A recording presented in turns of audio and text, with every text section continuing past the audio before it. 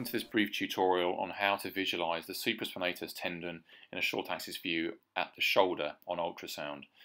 First of all, you can see we're looking to visualize the long-headed biceps tendon in the bicipital groove more medially, and then move more laterally with our probe, ensuring that we keep the greater tuberosity cortical outline nice and bright, and while on top of that we will see the supraspinatus tendon in a short axis view. Superficial to this, you can see the deltoid and also the thin layer of the subacromial subdeltoid bursa. Throughout our visualization of the supraspinatus in this view, we want to be ensuring that we are not oblique to the tendon,